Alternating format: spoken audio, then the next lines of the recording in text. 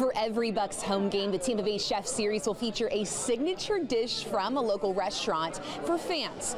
I got a chance to do some taste testing today, and let me tell you, you're gonna want to try these. It's not a bad way to start a Monday. What do you got here? And can I eat all of it? Yeah. Oh yeah. This is a way to a woman's heart. Oh yeah. We're on the clock. Can we get 2 mocktails?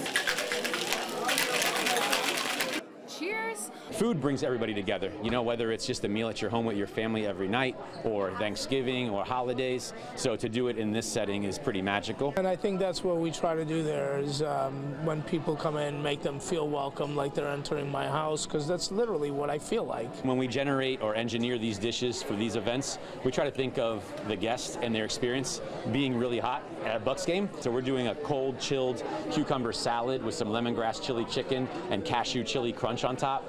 Super tasty, cold and refreshing, delicious. What makes you so passionate about what you do?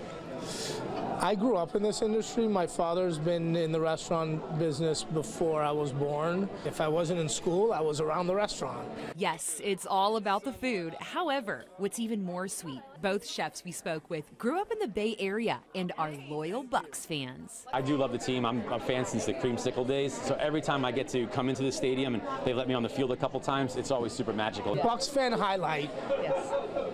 The last game in the old sombrero against the Detroit Lions, and we won the game. 9 different chefs were gracious enough to let us try their delicious food. Reporting from Raymond James Stadium, I'm Eileen Natchuk, 8 on your side.